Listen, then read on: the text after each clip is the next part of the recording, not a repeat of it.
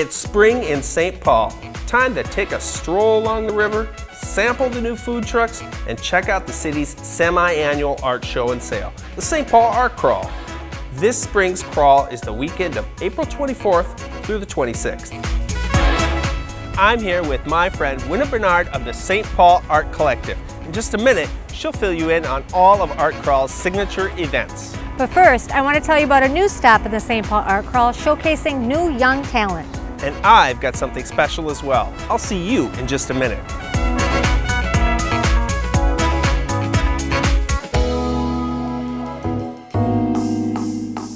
St. Paul Public Schools Creative Arts High School is a place that challenges students in academics while they pursue their artistic visions. I'm here with Randy, an art teacher at the Creative Arts High School. Randy, tell us how the high school is participating in the spring crawl. Every year we participate at the Art Crawl at the Tilsner Northern. 3 years ago we moved our building down to downtown St. Paul, and we're opening up our space for our young artists to be part of the Art Crawl.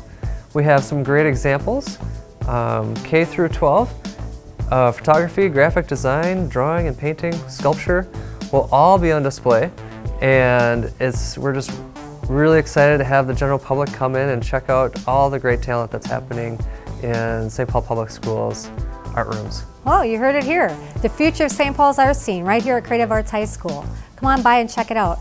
Nick, where are you? Now, I couldn't make a trip to Lower Town without stopping by St. Paul's lovely new ballpark, CHS Field. My friend Annie tells us how the Saints are involved in Art Crawl.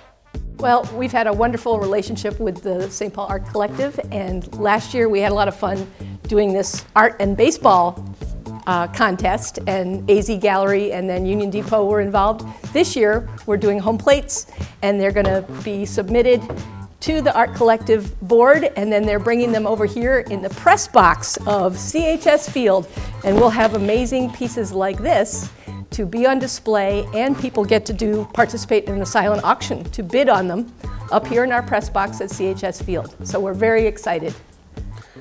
Meanwhile, at the Lower Town Lofts Artist Co-op, I heard about an exhibit that just might give you butterflies. This is Shelley Losey, the creative force behind Art Equals Real Transformation, a nonprofit which seeks to heal through art. Shelley, tell us about it and your involvement with Art Crawl. Okay. A friend of mine, we started Art Equals Real Transformation about a year ago. The whole purpose is to deinstitutionalize the institutions by putting artwork in them. We realized that state-run hospitals, county-run detox centers, homeless shelters really lack the budget to make those spaces beautiful for the people that are there for help and healing. And that really leads into what we're doing for Art Crawl, because since what we do is transform spaces, we're going to transform our hallway on the 4th floor here at Lower Town Lofts Artist Cooperative. And all the pieces have been donated, so it's a fundraiser. And we picked two strong symbols of transformation, the butterfly and spring. We specifically chose the monarch butterflies because they're being put on the endangered species list. A lot of people don't know that there's been a 97% drop in the monarch population in the last 17 years. So 10% of the money goes to the Monarch Watch, and the rest of the donation money goes to Art Equals Real Transformation, so we can put more artwork in more buildings. What a great cause, and a really cool stop on the St. Paul Art Crawl.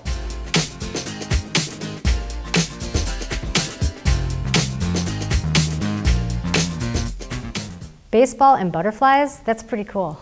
And folks should really check out all the future artists at Creative Arts School. Now, I bet all the Art Crawl favorites are back. They are. And first of all, I talk about the passport, which is back, where you take this passport from building to building and you get stamped. In this crawl, this is pretty exciting. The grand prize is a $400 gift certificate to buy art from a local artist in the Art Crawl. That's the first time we've done that, so that's pretty exciting.